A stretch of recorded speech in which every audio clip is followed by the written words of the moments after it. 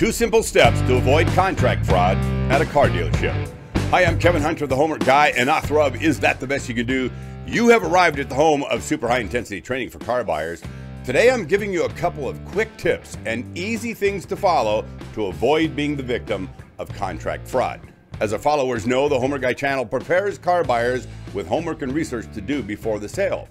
Well, we give you great car buying strategies and let you know what to be aware of. Well, today's video is about homework that you must do after the fact to make sure that you weren't the victim of contract fraud at a car dealership.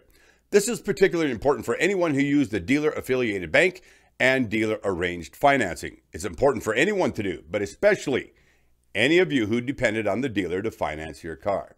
Here it is. Number 1, look at your car contract. If your monthly payment changes by any amount of money, a few dollars or even $1 or even 1 penny, if it's different at all from the monthly payment that is clearly printed on the paperwork that you brought home from the dealer, you're likely a victim of contract fraud by the car dealership and you need to get on it right away. As I said, it doesn't matter if it's just a penny. There's a really good chance that the bank received a different contract on your car deal than the one you're holding in your hand at home. The dealer is committing contract fraud.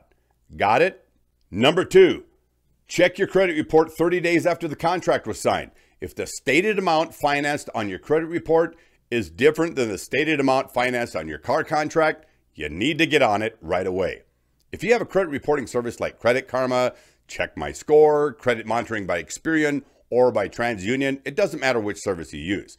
If you have a credit monitoring service, check the amount the moment you get a notification from any of these reporting services.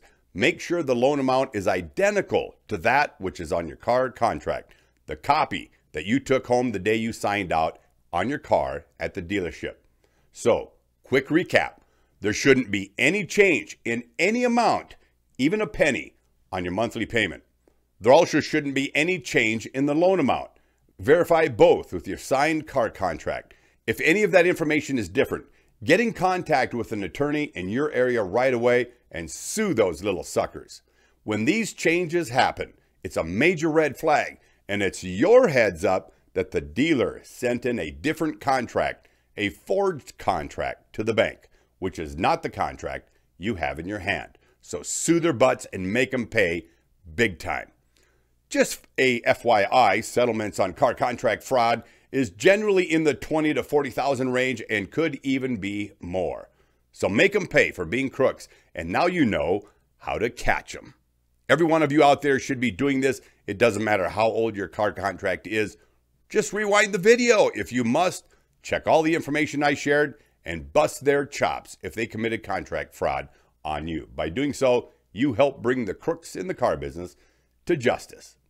Well, if you appreciated the video today, consider giving us that great big thumbs up and leave a comment down below. Include hashtag the Homework Guy and look for us on any of your favorite social media platforms out there. There's a list appearing here right now, and they're linked in the description box down below.